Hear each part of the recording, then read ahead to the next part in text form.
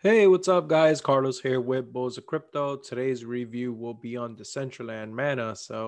Decentraland did have quite the run from our first prediction of the 4th and the prediction that we dropped on the 14th.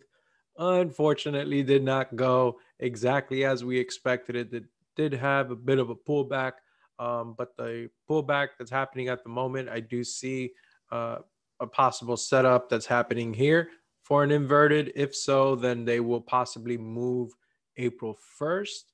So we'll see how this plays out. The area of interest at the moment would be that 0.75 area as far as the pullback. And then if they do flip off this area, then the next area of interest would be that 1.5. So we'll see how this plays out. Overall, I do still believe that Decentraland's going to continue its bull run.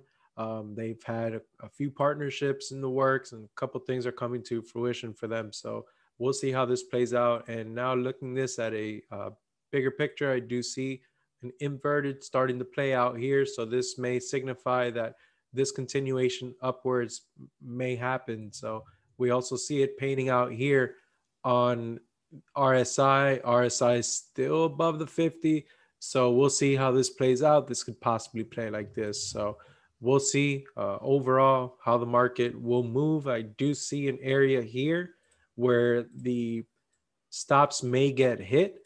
And the reason for that is bears have a lot of stops located here in this area. So um, for this sell, so I believe the bulls will come and take this out. So guys, if you have any projects you want reviewed, just drop them in the comments. Again, more than happy to get that done for you guys. I do try to time these with market conditions. So drop your request, wait a bit, and then from there, I'll get to them, guys. So again, thanks so much for dropping your reviews, for liking all my videos, even the dislikes.